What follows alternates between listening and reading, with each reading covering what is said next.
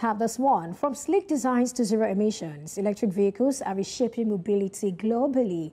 Nigeria stands at a crossroad. Can EVs revolutionize its transportation system, or will existing challenges prove insurmountable? To unpack this, I am joined by Dr. Sam Benga Faleye, CEO, Saglev Electromobility Co. Thank you for joining me, Doctor. For having me. All right. Well, there is no doubt that EVs are making inroads into Africa's largest economy, Nigeria, that is, with some companies boasting of designing and manufacturing the same locally. However, I would like you to speak to the current state of EVs in Nigeria across all value chains. So electric vehicles are relatively new to Nigeria. People have used EVs here for a while, but I want to say that we're at an age where remarkable changes such as removal of the fuel subsidy is making people understand the absolute importance of electric vehicles as one of our solutions without a doubt. So EVs are showing up. We ourselves are building an electric vehicle assembly plant, the very first one that strictly focuses on assembling electric vehicles in sub-Saharan Africa. We are building this with a capacity of 2,500 to 10,000 cars a year. So electric vehicles are here. As I always say, the future is here. And these vehicles are much more possible than people would imagine. So, so electric vehicles are here and they are very viable. I personally have been driving electric vehicles in Lagos for at least over a year. So this is very viable. Well, apart from what Saglev is doing, with more calls for the decarbonization of transport, what are the prospects for EVs in Nigeria? I mean, I'm looking at across all value chains, and I also want to see how investors are taking this up. Are they seeing the value, and are they responding accordingly as much as you think they should? Well, we will call ourselves trailblazers because we personally are fully 100% self-funded, but we are receiving a lot of investor interest. So primarily, just a few facts. The average ride-hailing driver who is using the smallest known vehicle is spending anywhere 10,000, 11,000 naira a day on petrol. With us, it's only going to be 2,500 naira. So people are going to start getting aware of this. Most people can actually charge the vehicle in their car and only need, if they're driving within the city, only need to charge the car probably no more than once, maybe twice a week, probably even 3 times a week for some of our vehicles that go up to 500 kilometers. So people are starting to realize what electric vehicles represent. People don't want to spend their entire life savings on PMS or petrol. So people are starting to realize, and this is viable. We are happy that there's a lot of timing. We've been waiting quietly for 3 to 4, 5 years, and the timing is right, and people, the reception is extremely amazing. I don't think many people are going to buy brand new cars in Nigeria when they have electric vehicle cars available. So this is very viable. Charging, which people think is a problem, has not been any problem at all. All right, well, it's no news that electric cars are more expensive than diesel, petrol, or CNG-powered vehicles. I get your point, But beyond these, are there other factors that make EVs the go-to option for, a random or private user? Perhaps you want to look at the running or the maintenance cost or even the battery range of these vehicles.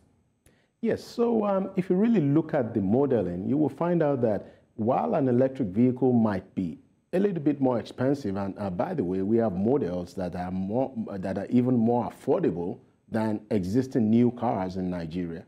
So when you add the fact that you're not buying petrol, and then the fact that the average electric vehicle will save you 50 to 60% in maintenance cost. So as a result, by the time you buy an electric vehicle and you look out 11, 12, 13 months, you're already caught up and ahead, because you're looking at much less maintenance costs. For example, you don't need an oil change in an electric vehicle. We have a little lubricant that we change once every 12 years.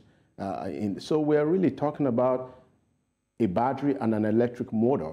You don't even have a transmission. You don't have all those parts that would break down. So we feel that as people begin to learn, they'll understand. But yeah, so this issue of cost, you might have a slightly a higher cost getting in under normal circumstances, what is interesting now is that because of the way the exchange rate has really ballooned in Nigeria, we are now beginning to beat some internal combustion vehicle similar brands by not even 10 million naira in some cases. So it's just a very stupendous situation that we never anticipated, but basically we can really go out there and tell people that we are not only better off on the long term now, even on the short term, we are actually better off.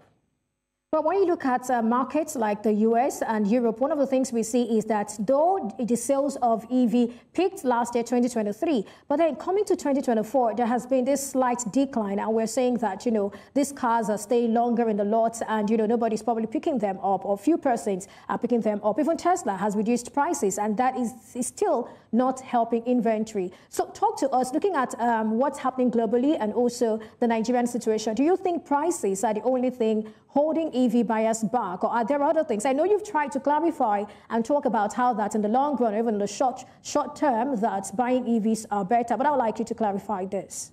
Okay, so the story in the United States, particularly not even in Europe, is that in the United States, the adoption looks like, when you're looking from the outside, that the adoption is slow. But you have to understand that the average American-made electric vehicle is very expensive. The cost of labor in America is very expensive. So I can tell you that the comparable vehicle from Asia is going to cost probably 40% less. And we are experiencing this in our own. We are an American market, and we chose to not, for now, start business in America, but start in the rest of the world and move back to America. So the center of gravity for electric vehicles right now is in Asia. It is not in Britain. It's not in Germany. It's not in Italy, unlike internal combustion cars. So America is at a very disadvantaged cost situation. Give me an example. If a Tesla battery goes out, Tesla is not even going to bother repairing that battery. They will recycle it into the home energy solutions. That is because it's much cheaper for them to replace that battery. Because the cost of labor, the guy who is going to do that work is earning sometimes $60, $70, $80 an hour. So it's easier for Tesla to simply change that battery. So these are some of the things that is affecting the U.S. market. But whatever the reason is, the market in America is very unique. It's actually a very expensive EV market. And as such, people are able to, don't forget that people can still afford to pay for gasoline in the United States. And now they are thinking, well, this thing is going to save me money down the line, but is it saving me money right now? And if you're looking at leasing a car for 2 years, the cost of petrol is not an issue. Frankly speaking, gasoline is much cheaper in the United States compared to Ghana, Nigeria. It's just much cheaper. So these are some of the factors. And again, there's some political issues. All the guys that have invested billions of dollars making internal combustion vehicles, they want to sell these vehicles. So there is this issue. So there are many reasons. However, in Nigeria, first of all, we have a need. And this is the easiest way for us to achieve mobility at an affordable rate is electric vehicle, bar none. All right. I like what you said now, saying that it's a need, because at some point during the course of this conversation, I intend to ask if it's a need or just some other things. But then elsewhere, we've seen exponential growth in the sale of electric vehicles. And we've also seen wider module availability, increased performance, and improved range. But we do not see that yet in emerging and developing economies, as sales have not been that exponential. Is this something to be concerned about? And what do you think is responsible for this? Should we be concerned, or what do you think is responsible for this? Well, if I understand you, you're asking me about the sales for electric vehicles. Honestly speaking, we have to look at that very carefully. The sales of electric vehicles, if electric vehicles are being sold at this rate, in about 20 to 30 years, you are actually 15 years, you're going to actually have more sales of electric vehicles than internal combustion engine vehicles. This is how fast electric vehicles are being sold. Let me give you an example. China. There are more Teslas being bought in China today than anywhere else in the world. There are more Teslas being made in China than any other place in the world. We're already talking about 3-4 million electric vehicles a year. And now the adoption is going worldwide. So we have to parse these numbers carefully. Dr. Falaye, I'd like us to focus more on Africa, actually. That's the context of this conversation. If we could just, narrow it down to Africa. Okay, so the African context, absolutely. Electric vehicles are new here. You have to understand we are coming from a situation where, yes, our earning power is less, but I can assure you, just judging by the number of orders, the number of interest, the amount of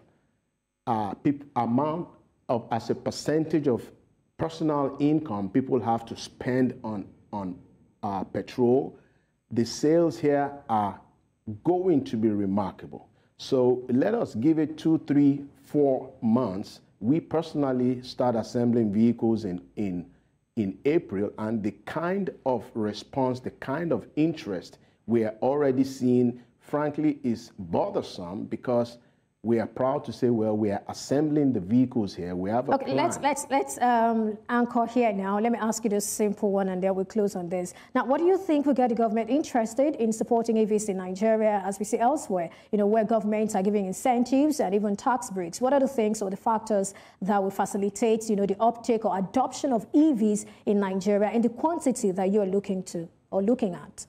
Okay, so I cannot say that the government is not interested. The policy is there, has been there. The most recent National Automotive Industry Development Plan that was for 2023 clearly shows that they have policy. Now, we find ourselves in some fiscal difficulty that doesn't necessarily make it easy. So the government is definitely interested. However, what's going to make the government more interested is for them to see that these EVs are possible. These EVs can save money. Then even their MDAs will be using EVs. So that's going to be important. Now, you have to have a fiscal situation where you can now give incentives.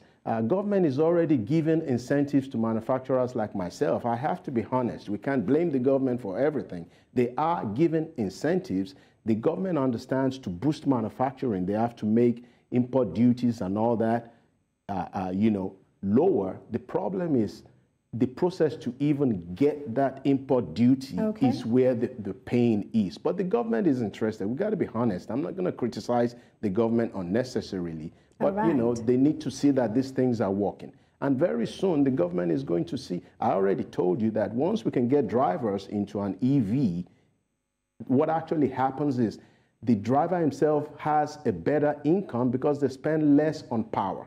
And it is the driver that pays for gas. Thank you so much, Dr. Sam Falaye, for sharing your thoughts with us on the show today.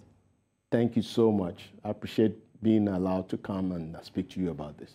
All right, we'll take a break now. When we come back, we have more for you. Stay with us.